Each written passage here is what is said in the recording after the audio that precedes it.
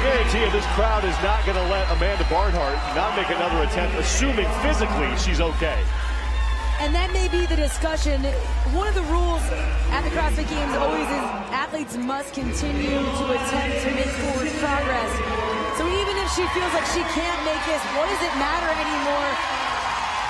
It does matter to keep trying to make forward progress. And it matters to this crowd because there's nothing more than right now they'd love to see her get her first climb.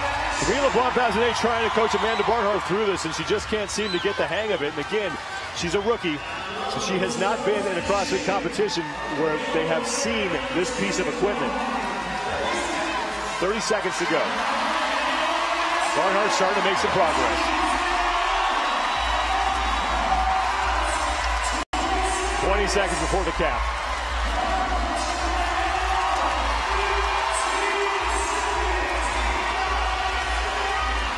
And Amanda Barnhart gave it a try, but just could not get there as the crowd encouraging her to get to the top of that thing, but